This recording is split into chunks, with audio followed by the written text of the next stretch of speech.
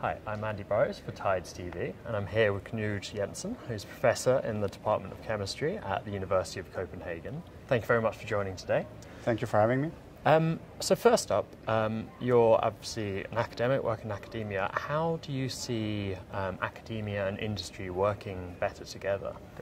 So first of all, I think it can be very, very rewarding to work with industry, but it requires quite some effort and dedication, because you need to find this sweet spot where academia can benefit from it and industry can benefit from it. And it requires a lot of communication, a lot of talking, and finding out where we can do things together in a good manner. It also requires several attempts. Sometimes it will work, sometimes it will not work. So it's a learning experience, and it's also a question of a long-term trust. Eventually you will find some partners that you can work with, but really it requires an understanding from an academic point of view that you understand how industry works and how the different players in industry work. It's different whether it's a small biotech compared to a big pharma. But industry also needs to understand how things look from my side, that I'm, after follow university regulations, there are things I cannot do easily, or I have to sign contracts. But once you have a good understanding, it can be very, very rewarding. And I like to emphasize to my students that there's a lot of really strong research going on into industry, and that industry can do science at a very high level, and that it can be a model for good science. So it's also very educational for students to hear about this. And I guess more broadly, what other kind of collaborations or partnerships do you see as especially important? So I'm engaged in a number of different collaborations, so with big pharma, with biotechs, but also large academic constellations. So one trend obviously is that there is big funding to make large constellations where you have complex interactions that start to be a little bit more like in a company, with clear deliverables and contracts, and that can be beneficial. It can also be very challenging for academic groups to work with. Personally, I find it very rewarding to work with small and medium-sized biotech companies. Yeah. It's a very dynamic environment. They're open to input of different kinds.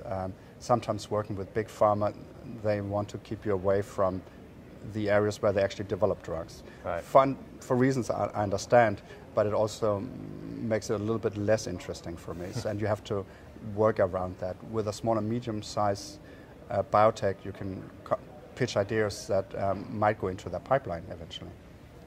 And what sort of challenges or kind of the biggest problems that you're seeing at the moment within the industry? So industry is a lot of different things. I mean, and it's also represented at this great conference.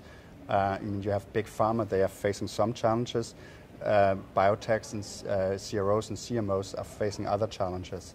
So of course, big pharma has had cutbacks. There's a trend towards working more with biotech and have biotech style research, which gives a lot of opportunities.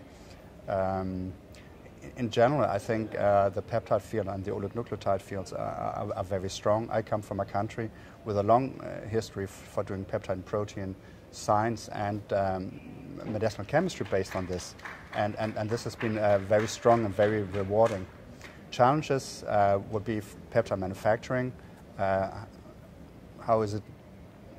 How can you do it more cost effectively? Right. How can you make it more sustainable? There's no doubt that it has to be more sustainable, has to be more green, but also the price has to come down. And there are efforts towards this. But yeah, so there are challenges at different levels, but also great opportunities. CROs that are also biotechs, chemical opportunities for making conjugates.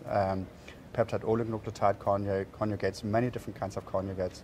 So opportunities to make more complex molecules and address more challenging targets. So I think the future can hold a lot. Yeah, a lot of kind of challenges, but also opportunities there. Yes, yeah. I wonder, just to finish, how you see the industry, whether that's oligo and peptide specific or more broadly the pharma industry, will look in, say, 10 years' time? Yeah, I wish I knew.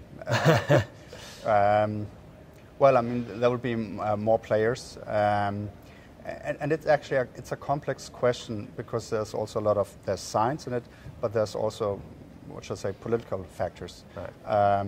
So what price will countries be willing to pay for drugs?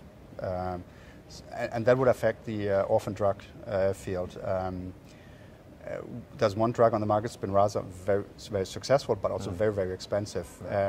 Is this sustainable for countries to pay for? So one question would be the price of drugs and which countries can afford them. And that's political discussions, sociological discussions. But I think overall, price will be a driver. Convenience of administration will be a driver. But then, of course, how the world population develops.